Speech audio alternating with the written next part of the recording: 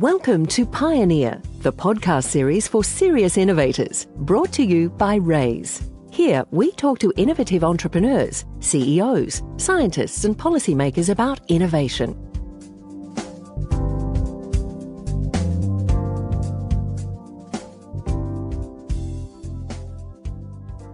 The idea of the Rhinohide system was originally conceived almost 15 years ago when a much younger Marc Berryman borrowed his parents' new four-wheel drive for a road trip up north with some close mates.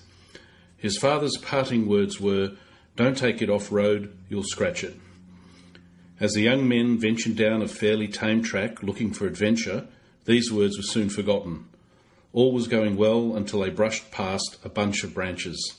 Unbeknownst to them, the soft-looking leaves hit a fairly solid branch which proceeded to gouge a deep scratch into the paintwork from the front quarter panel all the way to the rear. Mark's heart sank as he inspected the damage. There was no way to hide it. It was now going to be a permanent feature on the vehicle. That was the forerunner to the Rhinohide system. I am pleased today to be talking with Rhinohide's founder and CEO, Marc Berryman. Hello, Marc. Thanks for coming in today. It's great to see you. Thanks for having me. Marc, can you tell us what Rhinohide does and what the innovation is? Yeah, sure. So Rhinohide itself is a completely unique product. It's a removable and reusable paintwork protection system that can be attached to the exterior of your four-wheel drive in a matter of minutes. And once it's attached, it becomes a tough armour between the vehicle and the harsh off-road environment. So it allows drivers to venture further off-road without the fear of damaging any part of their car that's covered by the Rhinohide system.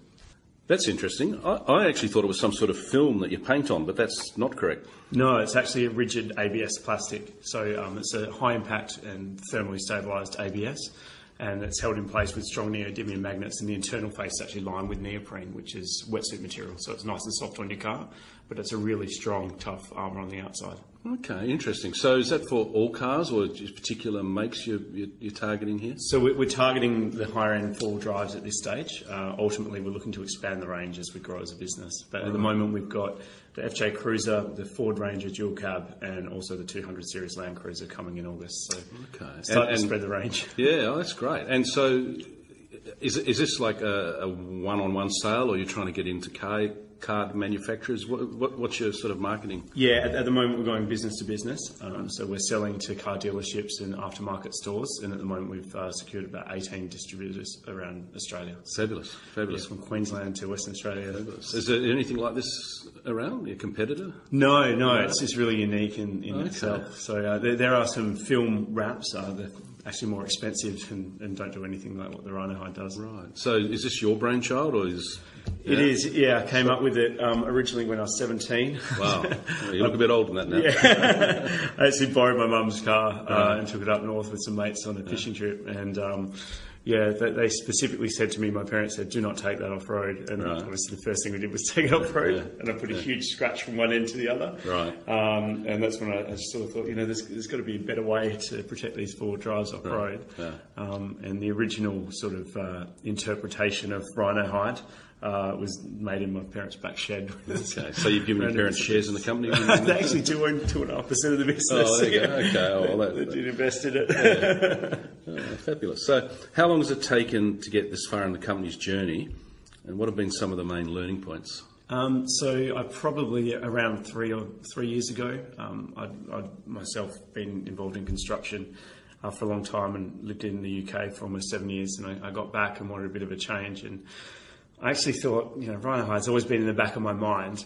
but I wonder if it exists. And I was thinking, surely it exists out there somewhere, and did some research on it and realised, hang on, this is still a unique idea. And I actually did come into Wrays and sat down and I was like, is this a patentable idea? And after some investigation, it looked like it was a real goer. Yep. Oh, great. And so that's when I committed to it. So it's been about 3 years to get to this stage since. So 3 years from concept to actually having sales? Yeah, from the initial sort of design, serious design. I forget when I was 17, I had a lot of ideas then. But when I decided, look, maybe I'm going to pursue this more seriously. And I'd say 2 years of when I quit my job and thought that's it. That's a big milestone, isn't it? Yeah. Sold my house, put all the funds into the business. Wow, that's great. Really not great, but I mean, that shows it's great now. Yeah. Oh, excellent. So Where do you see Rhinohide in the next 12 months, and what challenges do you think you face? I mean, the economy is, who knows what the economy's doing. Yeah, I'm not too confident with the economy, but I think if you just look at past recessions and that sort of thing, people tend to spend more on holidaying within Australia. I think you'll find that caravan and camping sort of scene actually increases when the economy's down a little bit. People think, I'll just go in my own backyard rather than on the big overseas trips. So I think Rhinohide certainly is an ancillary product to that market. It's pretty good. Yep. So for the next 12 months within Australia, we're looking to just grow the product range. We're aiming to have about 6 different models within the next 12 months. Any thoughts of licensing overseas or anything like that? And that's probably where we're looking. I'd hope within 12 months we're looking seriously at a US licensing deal. Right. So someone out there listening to this who might be interested? Yeah. You happy to have a chat? Yeah, absolutely. Okay.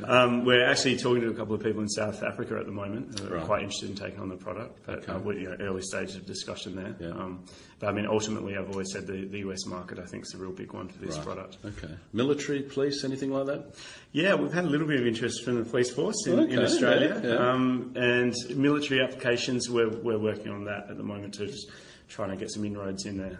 I think it's great for them. They're able to change camouflage instantly and working on a couple of different innovations that might be able to help them in other areas too. So, I didn't think of that. That's fantastic. Yeah, it's really versatile product. Great, Mark.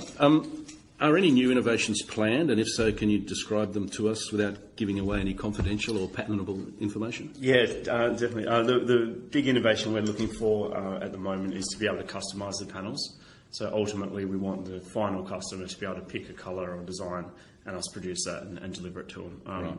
At this stage, we're looking at minimum order quantities of 50 sets of any one colour or design, so it becomes a bit tricky to do that customisation. But we're certainly looking into different technologies and methods to be able to customise more easily for the final user of the product. Right, so do you see like a Telstra fleet of vehicles? Is that kind of what you mean? Yeah, exactly. Yeah. I mean, if you have a business and you want the logo on the car through the week, but you don't really want it on the car on the weekend. Or you want to change the advertising week 1 to week 2 or month 1 to month 2. Absolutely. You know, special on now, something. Yeah, totally. And you can put it on the car and take it off and it will transfer to different vehicles in the fleet. So it's more than just a protection. It's kind of got a whole other potential, hasn't it? Yeah, that's the whole secondary income stream, and that's probably looking away from four-wheel drives themselves and potentially just into more standard cars, but using the advertising side of it. Right, because people use wraps now, and they're kind of expensive and easily damaged. Yeah. Oh, okay. Well, that's exciting. That's exciting. So what advice would you give to budding entrepreneurs listening to this? I know you've been on Shark Tank, for instance. Would you say run away, or would you say that was a great learning experience? No, I think Shark Tank was fantastic. Right. If you're well prepared, Shark Tank's fantastic. Right. Must have been quite intimidating, I would have thought. Oh, it certainly was. It's one take. There's no...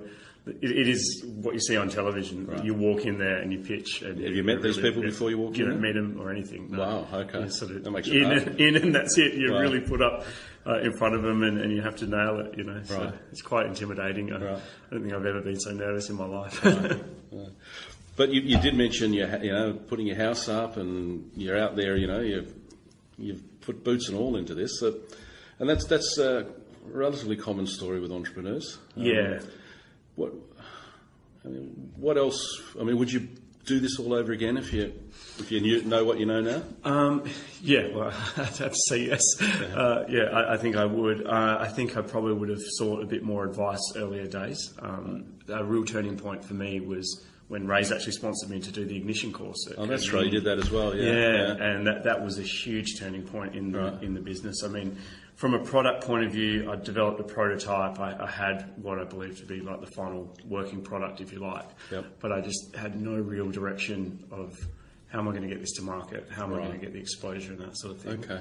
And that ignition course certainly put me on the right track there. Okay. That was brilliant. And then on the back of that, I managed to pitch to the WA Angels, who's an investor group in Perth. Had you done any of this before? Have you got like a background in presentations or anything, or you just kind of jumped in boots and all? No, a bit of boots and all. I mean, my background's in project management and construction. So I actually did a degree initially at Curtin University. And then went into quantity surveying, project management, that sort of thing. So all this corporate stuff was new to you? Well, I suppose a lot of my background is in contract law and that sort of thing, and certainly used to running tenders and subcontracting out huge parts of high-value work. So I think certainly in terms of my product, I was never concerned about subcontracting out the elements of work that I didn't know myself. I was quite confident with that. So I think that certainly helped from the project management side. But the pitching to investors side, that was certainly brand new. I've done a couple of pitches in trying to win work for a construction company, but certainly never anything as intimidating as a Shark Tank. Well, your house and everything's on the line, isn't it? So just talking of Shark Tank and pitching to investors, and that is raising capital. Did you find that? I mean, without being nervous and having to do it, but was it easy to find? Or 3 years is pretty quick. So you obviously got capital somewhere relatively quickly. Well, the original capital came from my house sale, so I put in probably about $150,000 of my own money initially to get it. And that certainly, I didn't expect to be spending the $150,000, but it really got to the point where all that money was gone. And I had the prototype and I think 50 sets for the FJ Cruiser ready to be put into production. And then it was really a point of I need to raise some capital here to take this to the next level. That's when I did the ignition course. That gave me a really good direction of where I should be going to seek that capital. And I was actually approached by the W8 Angels initially. One of the guys that is associated with them had heard about my product and knew that I was looking for capital. And I pitched to them thinking, I'm not really sure if these guys are going to go for it. They're probably more in the tech world, and this is like an old school product. But they loved it and jumped on board, and that was about a week before Shark Tank. So then I went into the Shark Tank with a bit of ammo, knowing that I've already raised some capital. I think that certainly helped as well, a bit of confidence that, this is a product that people invest in. But there's a whole bunch of other stuff besides finance, isn't there? I mean, you've had to find a manufacturer, I guess. Yes. You've had to find sales channels, you've had to do all of that. How did you find a manufacturer? I mean, initially, I found a manufacturer in Western Australia, and I put it out to tender like I would with anything from my previous experience. So I found the right manufacturers, or the manufacturers I thought would be right to do the job, and put it to tender really. But I didn't have a lot of luck with Western Australia. It was, that was definitely a steep learning curve and a lot of money wasted, which was unfortunate. But that drove me offshore, so I ended up going to China. Went over there and actually met with the factories. And that makes sense. I think it's nice to be able to look someone in the eye and shake their hand and make sure they really do exist. And I've got a fantastic manufacturer in China now. Fantastic. They're a small family business, and they've actually, in the last 2 years since I've met them, they've grown phenomenally. They're turning out like 10,000 television backs a month. So they can scale up for your businesses. Oh, absolutely. The scalability is there. Every single time I go over there, they're buying new CNC machines and all this plant and equipment, taking on more floors. It's you think I've got a rapid growth. You want to see what they're doing? Well, look, Marc, I've really enjoyed chatting with you, and it's a fantastic story. So good luck in the future. Yeah, thanks. And stay in touch. We'd love to hear how you go. I will do, certainly. Thanks, Thank you very much. If you'd like to know more about Rhinohide, please visit www.rhinohide.com.au or check them out on social media handle #Rhinohide4x4. Thanks for joining us today for the Wrays Innovator Series. If you would like to know more about today's topic, please email us rays@rays.com.au.